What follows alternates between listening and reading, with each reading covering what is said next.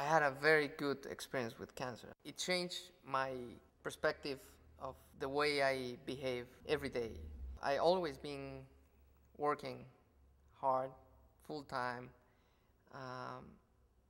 very stressful. Even though I keep working a lot and doing what I've been doing all my life, I just don't take it so personally. If there are things that I cannot resolve, well, that's it. I don't try to get too stressed out, because it's not only stress to me, it's a stress to my family, to my kids, to my close friends. And I enjoy more other things that I have. I enjoy my family, I enjoy my sports, and I try to enjoy things, not non-stressing things. And I think that's been very helpful for me. I went to my general doctor in Mexico, and he told me that I might have a particular thing in my right testicle. I was coming very often to LA due to some clients that I have here and I work with. And so it was easy for me, honestly, at that time to come and search for a second opinion in LA.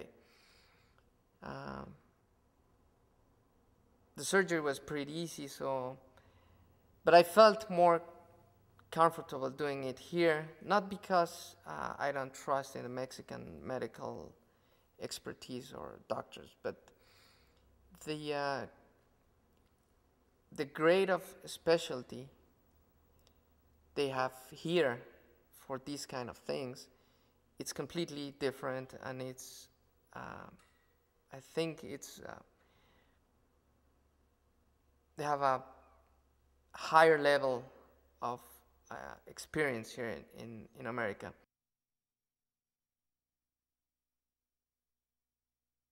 When you have a family, you don't think only about yourself. You die, that's it. There's nothing you can do. But when you have kids, when you have a wife, it's very scary to think that you will die soon before they can have a life of their own. So for the kids, I think they feel the stress coming out from either the patient and the wife or husband, and that's the stressful part for them, because even though they do not know the details of what is happening, they feel that there's something wrong, or there's something happening. But my wife took it very, very on a mature way. So she never broke down. She always been there. So it's been good for me to have a supportive wife.